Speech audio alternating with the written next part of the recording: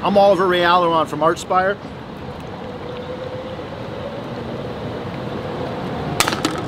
You're watching Loudwire. Stay tech.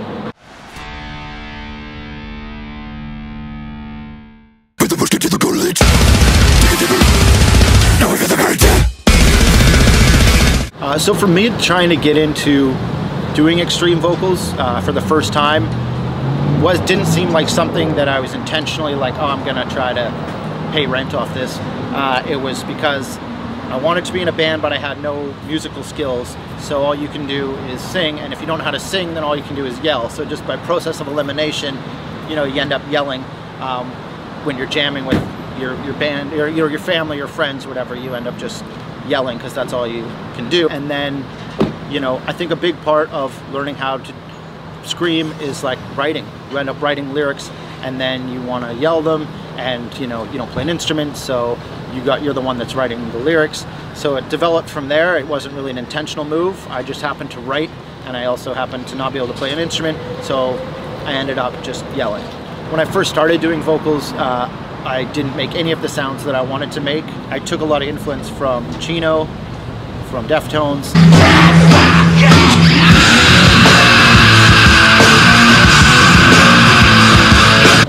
But couldn't sound like that. Also Glenn Benton, but couldn't sound like that. I didn't realize that he was doubling his vocals.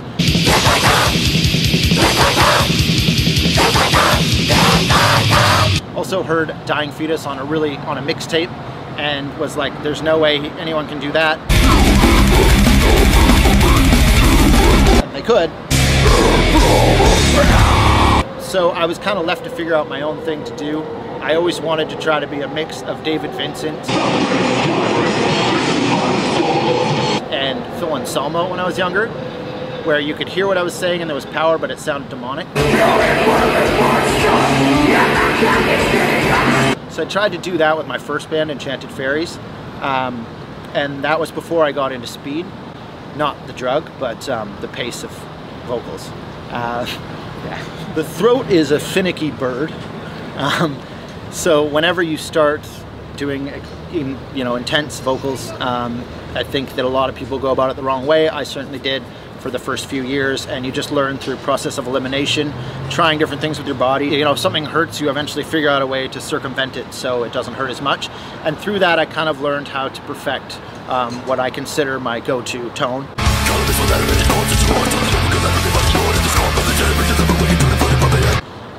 And that involves bypassing your throat, focusing on your breathing, focusing on strengthening your diaphragm, and really enunciating properly, focusing on all these pinpoint, you know, marks when you start singing.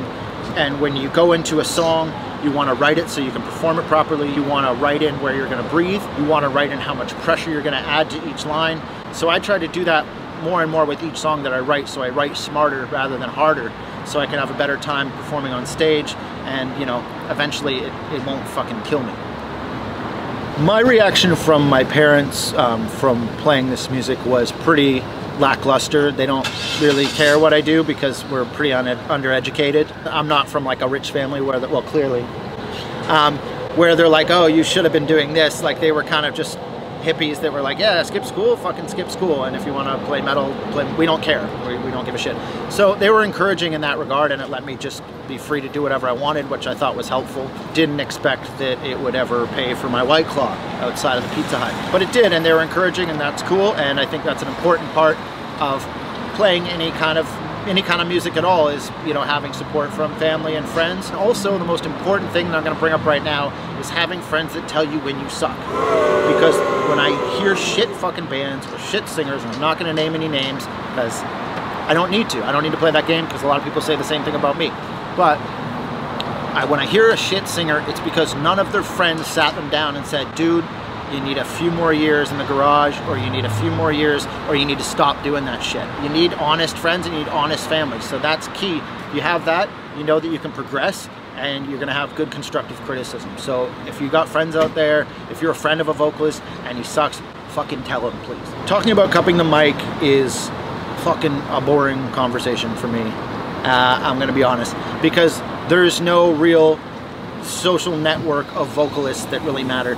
which is funny because when you're on tour, like the guitar players get together, they talk shop, the drummers talk shop, bass players. The vocalists are kind of like, you want to get a beer. So really to try to create some sort of like, you know, gossip or some sort of like taking a stance on some political issue of vocals is fucking ridiculous. I think that however you achieve a ridiculous sound with your mouth, you should do that, and nobody should fucking tell you that that's cheating or that that's inappropriate, because there is no fucking textbook to how this is done. You're allowed to make whatever sounds you want. There's bands that don't even fucking have lyrics, and there's bands that pretend they do and they don't say any of it. If you want to cup the mic, you want to stick it up your ass, do whatever the fuck you want. If it sounds cool to my ear, I'm going to enjoy it. Hopefully other people enjoy it. That's the bottom line.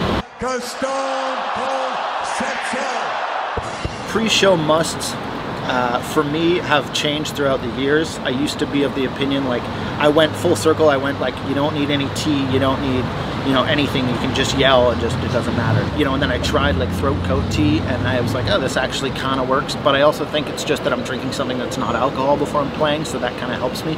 I think the lemon honey thing is bullshit. I see guys do it.